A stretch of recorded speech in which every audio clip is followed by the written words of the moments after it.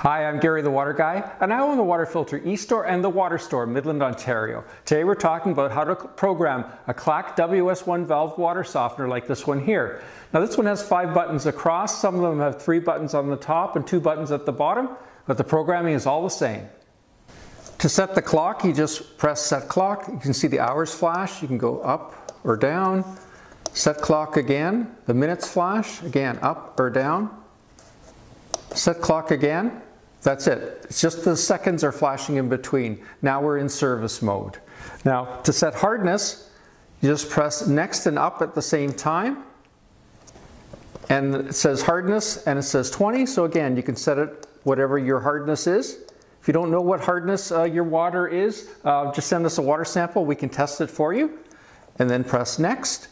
So this tells you the override is 14 days. In other words, if it hasn't regenerated within 14 days, it will do so automatically after the 14th day. And you should leave it at that. Press next again. And this is the regen time. So this is what time it's going to clean itself, regenerate. It's set for 2 a.m. But again, it can be set for any time you want. Press next and you can set the actual minutes. Press next again. It tells you what programming it's on, C2. And then it goes back to the current time, so it's now back in service. And that's it. If you like what you saw today, please click the subscribe button. That way you'll be notified about all the new videos they become available on our channel. You can also go to our channel at GaryTheWaterGuy.com.